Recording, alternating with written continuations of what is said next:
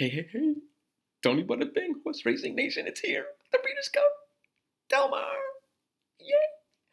Even got my purple on. Well, it's kind of a lilac. But anyway, let's jump right into the Breeders Cup Distaff Classic 2-day daily double. That's what I'm going to talk about here today. Let's go right for it. I'm not going to give you like a, Stella Wind Gun Runner $10 daily double. Nope, that's not what I'm interested in.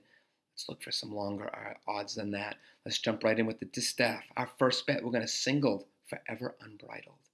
That's right, 2 for 2 this year. Beat the once mighty Songbird by a neck in the personal ensign at Saratoga this last August. Was her last out win. Very impressive. She's as good as she's ever going to be. And she had a great trackside seat last year to the Beholder Songbird Ding Dong Breeders' Cup Distaff match. She only finished a length and a quarter behind that day, beating Stella Wind. So we're going to single Forever Unbridled. Let's play 3 logical contenders and 2 long shots. Let's play number 1, Arrogate, just because. Let's play number 5, Gun Runner. He's as good as he's ever going to get, I do believe. And number 8, West Coast, the 3-year-old, Travers winner.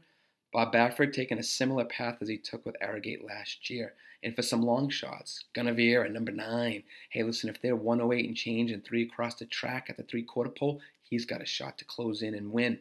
And number 10, Pavel.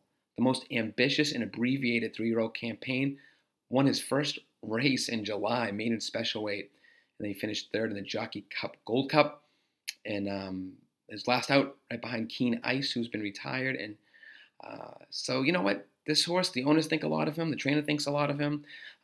Maybe they know something we don't. Let's include him.